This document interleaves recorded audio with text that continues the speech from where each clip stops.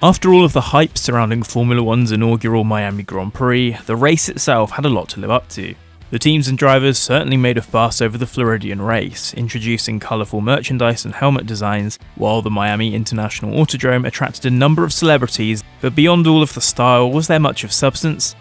Moving on. The Miami race was certainly a boisterous affair off track, but on it was business as usual. Max Verstappen and Charles Leclerc battled for victory, Carlos Sainz and Sergio Perez battled for third, and the Mercedes duo occupied the no man's land area between the front runners and the rest of the field. As apart from Valtteri Bottas, who proved to be a thorn in the side of his former team before a turn 17 slip let the silver cars trickle through. Although most teams seemed to be waiting for the Spanish Grand Prix to tack new updates onto the car, Mercedes took a slightly different approach for the race in Miami. In a bid to reignite its fortunes after a rough start to 2022, Mercedes introduced a new front wing that took a different approach to the new end plate regulations.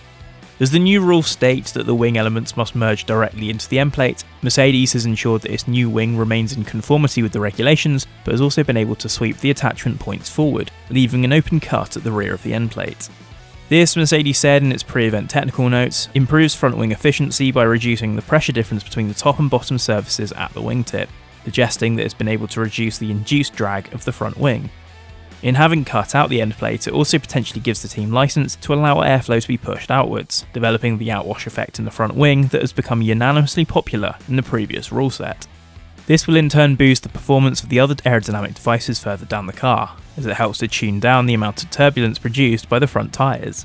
Two little slots on the outer edge of the rearmost wing flap will help to direct and guide that airflow outwards to where Mercedes needs it to be.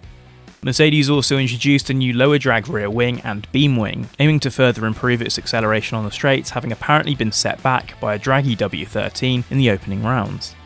This was decked out in a particularly colourful scheme as teams leaned into the bright blue and pink hues associated with Miami, as Mercedes looked to buy into Miami's long straights and collect more top speed. The wing now features a more straight edge mainplane to cut back on any superfluous downforce, while the upper wing element could lean at a lower angle of attack compared to the higher downforce variant. The beam wing features shorter chord wing elements to further facilitate the cutback in drag and downforce, as Mercedes circuit simulations show that there was enough of a dearth in high-speed corners to forsake the required downforce. The team kept the lower downforce parts on beyond practice, having hinted at good pace early on in the weekend, as George Russell headed FP2.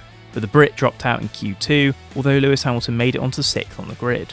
Although the updates cemented Mercedes' place as best for the rest, Russell recovering to 5th ahead of Hamilton, the team has a way to go to get on terms with Red Bull and Ferrari. Regardless, the flashes of pace will have given Mercedes a little bit of hope, adding a little bit more straight line speed, having struggled for top-end performance so far in 2022. Meanwhile, both Ferrari and Haas introduced changes to their rear wing geometries to also further extract a little more top speed from the car. But the Ferrari was still susceptible to the considerable top speed advantage that the Red Bull car has, ultimately stacking the odds in Max Verstappen's favour.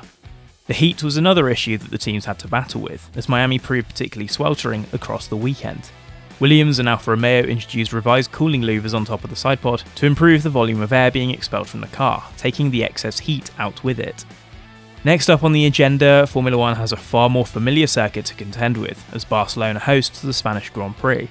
That usually comes with a variety of new upgrades, as it's usually a lot easier and cheaper to drive additional cargo through Europe. Plus, the endless testing at the Circuit de Barcelona-Catalunya gives the teams plenty of track data to work with, and it will probably be less of a cringeworthy affair overall.